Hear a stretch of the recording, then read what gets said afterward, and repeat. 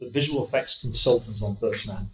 And so I worked during the pre-production period to figure out how they would go about recreating the space program in the 1960s and realize landing on the moon.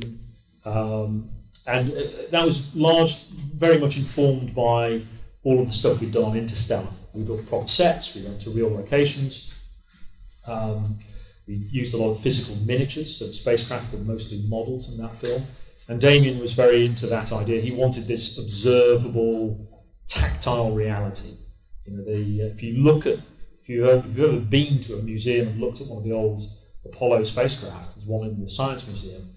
It's like a bunch of old plumbing. They went to the moon in an old boiler, and it isn't the sort of glitzy sci-fi world that people are increasingly used to.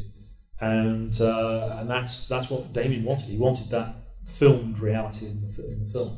And so we figured out techniques to do that. And we basically extended, or we built on what we created for Interstellar.